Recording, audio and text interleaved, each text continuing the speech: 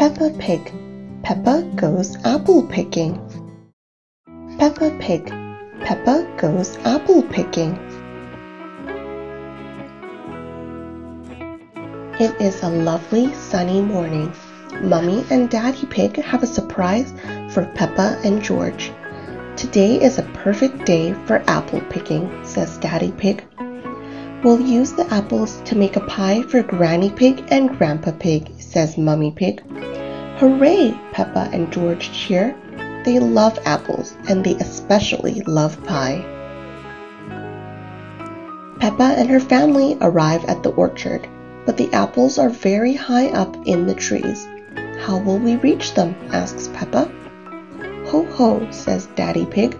I have a trick for picking those apples. On the count of 3, shake the tree, says Daddy Pig. Peppa and her family hold on to the tree trunk. 1, 2, 3, they shout. Shake, shake, shake. The apples come falling down. Soon Peppa's and George's baskets are full. Hooray! Cheer Peppa and George. Daddy Pig, your trick worked. I am a bit of an expert at apple picking, says Daddy Pig. Do we have enough apples now for Granny and Grandpa's special pie? Asks Peppa. Almost, says Daddy Pig. We just need a few more from the trees at the very top of the hill. Those apples are the juiciest. Are you sure, Daddy Pig? Asked Mummy. I think we have plenty of apples now. But Daddy Pig is sure. He leads them up the hill.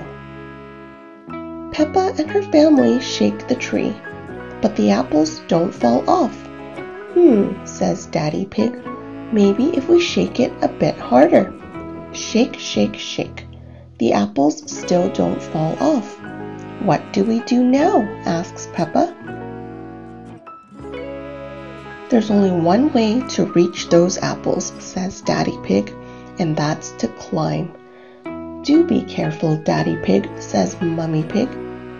Daddy Pig climbs to the very top of the tree. He climbs out onto the farthest branch to get the juiciest looking apple.